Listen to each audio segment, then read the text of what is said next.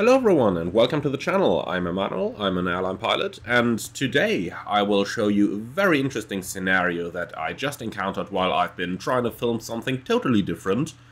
Now I don't want to spoil you, so just stick with me. I am first going to show you the uncommented original sequence, and then we will analyze it afterwards and go into the full detail about what happened, why it happened, and what we can learn out of it.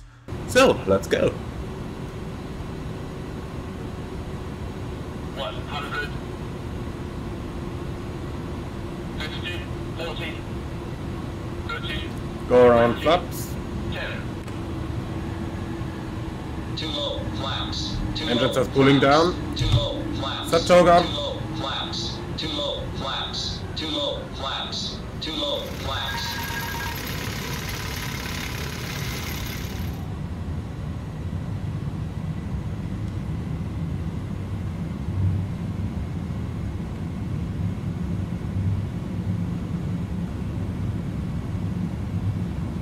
Pause at freight. Gear up.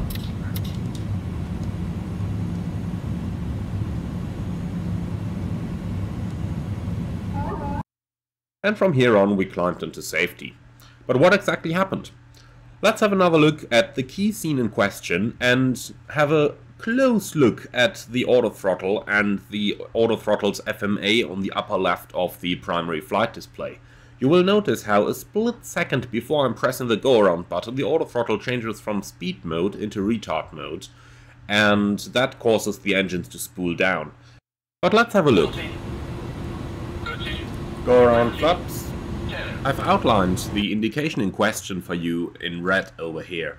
You can clearly see how the auto throttle is indicating retard mode rather than go around or thrust mode or something like that you would normally expect on a go around. At this point, as you are not expecting anything the likes and as you are not really expecting to do a go around in first place, it might become overwhelming very quickly for the pilot. And therefore important instrument scanning, understanding of what the airplane is doing and what the airplane is supposed to do is so important over here. When we are selecting a go around, we are basically expecting an aircraft to do two things. When the auto throttle is engaged, it needs to show us some kind of thrust mode. Now, depending on the aircraft that you're flying, that may be something like N1, GA, thrust, or anything the likes. But all aircraft are going to give you something into this direction. Now, the other thing, of course, is that you as the pilot flying are still responsible, the pilot monitoring as well, but of course, to verify that your engines are actually spooling up. And only because I did that and because I looked at the FMA and it looked strange to me, I did notice that the engines have not been spooling up but spooling down instead, and therefore I've been able to disconnect the auto throttle and then go into the go-around maneuver. But you can see in the original video how much speed I originally lost on this. Too low, flaps. Too Engines low, are spooling flaps. down. Too low, flaps. Set toga. Too low, flaps. Too low, flaps. Too low, flaps. Too low, flaps. At this moment we are in a really dire situation. You can see our airspeed has reduced to 110 knots, our radio altitude is 160 feet, and within the last 7 seconds our engine have only spooled up to 80%. Now, the engines are at least spooling up, but then again at the same time the stall warning is setting on, so that is making our way to the ground a lot more likely. Luckily at this very point we are finally starting to pick up some speed again, and slowly starting to get out of the trouble. But if I had disconnected the auto throttle maybe just a second later, chances are the stall would have overcome us and we would have begun our way back towards the tarmac, or even worse, into the water. Now you would surely say, so that must surely have been a bug in Flight Simulator, right? This could never happen in a real aircraft, don't you think so? Well, not quite. Let's have a look at the following. What we can see on screen is the remains of Emirates Flight 521, a Boeing 777-300 that flew from India to Dubai with 282 passengers and 18 crew. Here is the very short summary of what happened. If you are interested in the longer summary, then please do have a look into the article on the accident in the Aviation Herald, which I have linked in the video description below. The very short version is the aircraft has been on final approach with a slight tailwind, and approximately 5 foot over the runway, the tailwind changed into a strong headwind, leading the aircraft to land very long, or rather to float very long, until eventually the RAS system announced long landing, and the commander initiated a go-around. At that point, the right main landing gear has actually touched the ground, and the weight on wheel sensor triggered approximately 1,100 meters past the runway threshold, followed by the left main gear's wheel on wheel sensor 3 seconds after the right main landing gear. The nose gear, however, remained airborne at all the time. In this particular configuration in the Boeing 777, the TOGA switches are inhibited for sending commands to the autothrottle. That led to the fact that the autothrottle was not advancing the thrust levers for the go-around, therefore the engine stayed at idle thrust. However, the aircraft had gained some excess speed due to the change in wind, which led the pilots to commence the go-around normally, retract the flaps to 20, and when the aircraft initially became airborne again, to retract the landing gear.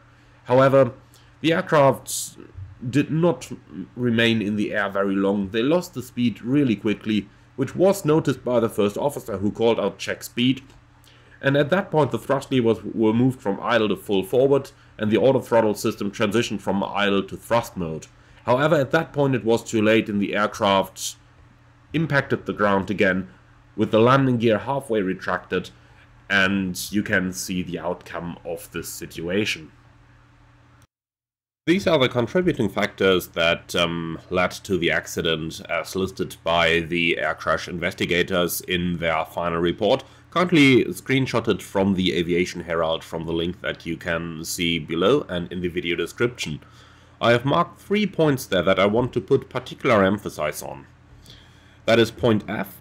The operator's Operations Manual Part A policy required the use of the autothrottle for engine thrust management for all phases of flight. This policy did not consider pilot actions that would be necessary during a go-around initiated while the autothrottle was armed and active and the TOGA switches were inhibited. Point G. The Flight Crew Operations Manual Go-Around and Missed Approach procedure did not contain steps for verbal verification callouts of engine thrust state. And Part H. The aircraft systems as designed did not alert the flight crew that the TOGA switches were inhibited at the time when the commander pushed the TOGA switches with the autothrottle armed and active. So these points here really point into a certain direction. That is, all contributing factors in this accident, or at least the, in my opinion, most important ones, were that pilots were not emphasized sufficiently that they actually have to check on the thrust in the go-around. We can see that one step further up as well in point Echo, where it says in point 1, according to the operator's procedure, as per Flight Crew Operations Manual, Flight Mode Annunciators, FMA changes are not required to be announced for landing when the aircraft is below 200 feet. So the pilots were really put into a situation there where they did not have to monitor the, or rather where they were not emphasized to monitor the FMAs, and where it was very easy for them to miss because they never handled the thrust levers manually, as we can see in point F. They have always been using the autothrottle, and all of a sudden they needed to increase engine thrust manually. So it is very easy to understand how this situation could evolve.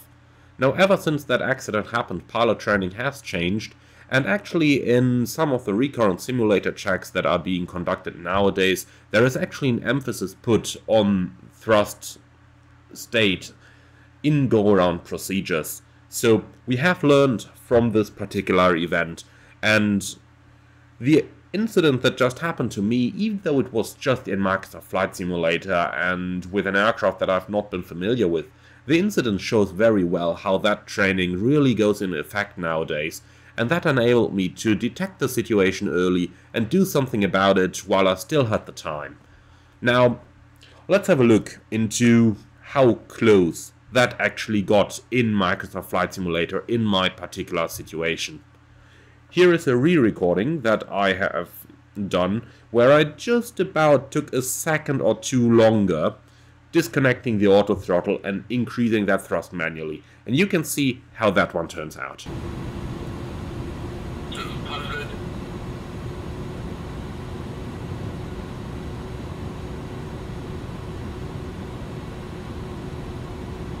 100. 50. 40. 30. Go around flaps. 10. Too low flaps. Too low flaps. Too low flaps. Too low flaps. Auto throttle. Disengage. Too low flaps. Full thrust. Too low flaps. Too low flaps. An impact like this would certainly have been not survivable. So what can we learn from this then? Well, the first and foremost important thing that I'm ever emphasizing on my channel is do closely monitor your automation and be 100% sure that either it is doing what you want it to do or you disconnect it and do it manually. This video is a very good example of that practical approach. So we start the go around. It takes about a second or two where I'm focused on rotating the airplane at 15 degrees pitch, but then immediately I see my thrust is going back. That is not where I wanted. Disconnect the auto throttle, firewall the thrust levers, and get the airplane out of that situation. Had I taken just a second or two longer, as we can see in the recreation in the case where it did not go so good, then things might have turned southbound very, very quickly. So especially in a situation where you are so close to the ground, be 101% sure that your autopilot is doing what you want it to do. Otherwise, do what you do as a pilot, take over and save your ass. So, that shall conclude the look at today's video. Because it's been such a nice go around, I'm going to show you the entire original sequence once again, including the complete go around. Note how we are first recovering the airplane from the stall, then we're going into the normal go around sequence once again, clean the airplane up, and finally retract the flaps and engage the flight directors again and start with the after takeoff checklist. That shall be the end of today's video though. I really hope that you have liked this one. Do let me know in the comments below what you think about it. And then I am really looking forward to read those comments. Thank you very much from my side. As always, like, comment and subscribe. And if you do want to support the channel, you can do so in the Buy Me a Coffee link that you can find in the video description below, or by becoming a Patreon. I have also included that link for you. Thank you very much for watching everyone, and now let's go and watch the entire original sequence once again. This will be me signing out. Thank you very much, and enjoy.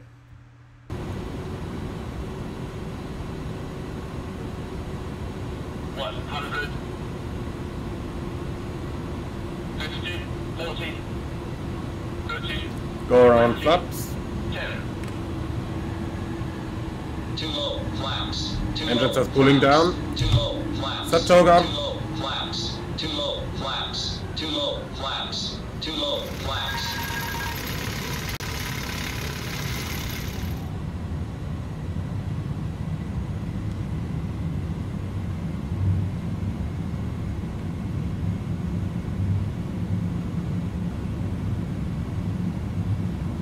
Positive rate. Gear up.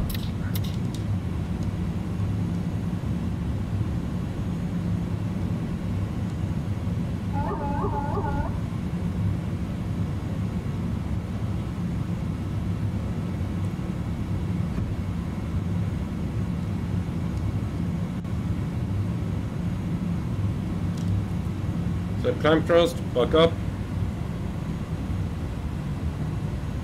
Flaps up.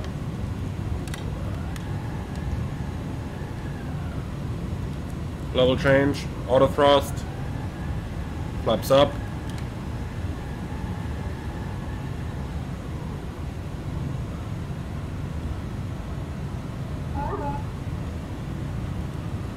Vertical speed, autopilot, after takeoff checklist.